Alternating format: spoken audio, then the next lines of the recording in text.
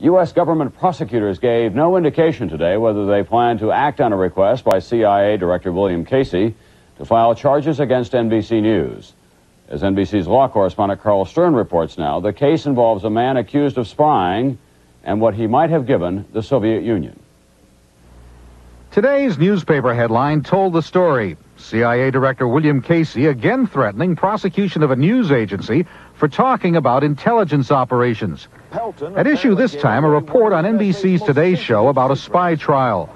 Ronald Pelton, who worked for the National Security Agency, is accused of selling secrets to the Russians, which NBC said might include details of a submarine eavesdropping program codenamed Ivy Bells. A law passed during the Korean War bars descriptions of intelligence techniques. The law has been cited in warnings to news agencies several times now by Casey, but a lawyer for the news media says the law has never been applied to the press. It would be unprecedented in American history to apply this criminal law to the press. We don't have an Official Secrets Act in this country, never have had up to this point, and I think trying to apply this law to the press would essentially do that. Facts about this submarine operation have been known for years. It was described in the news media in 1975.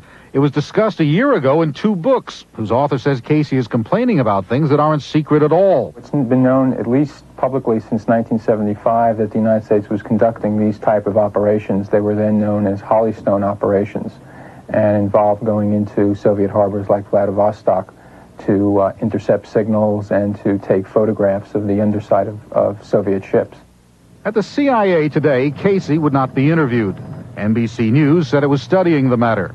The former top lawyer for the National Security Agency, Daniel Silver, did comment. I find it very hard to believe that the Justice Department actually will prosecute NBC News. I think most people perceive it as a certain amount of bluster with a hope, if not an intent, that the press will be more careful in the future.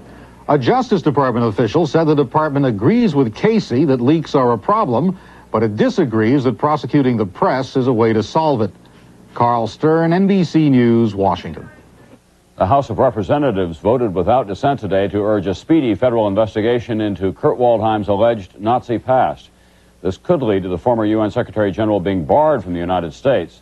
The sponsor of the resolution, Representative Ted Weiss of New York, said each day more and more damning information comes to light about Waldheim's wartime activities.